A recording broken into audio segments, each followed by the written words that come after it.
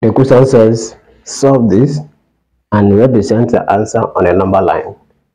So this is an inequality. Let's see how we can solve this. 9x minus 7 greater than 5x plus 9.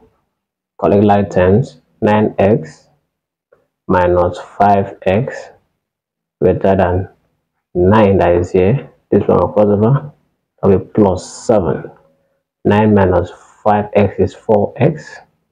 9x minus 4x rather. Then 9 plus 7 is 16. Now we have to divide 2 by 4 to make x stand alone. If that happens, this will go. So we'll have the answer as x greater than 16 divided by 4 is 4. Now x, I represent this element.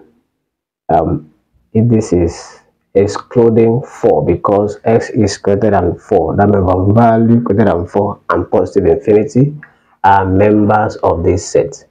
So 4 is excluded and positive infinity is there from positive 4 from 4.1. The smallest value after 4 to positive infinity are members of the set. Now let's represent this on a number line. 1, 2, 3, and 4. From here to positive infinity is the value of x. You don't need to dot this place because it was just 1. So x is greater than 4.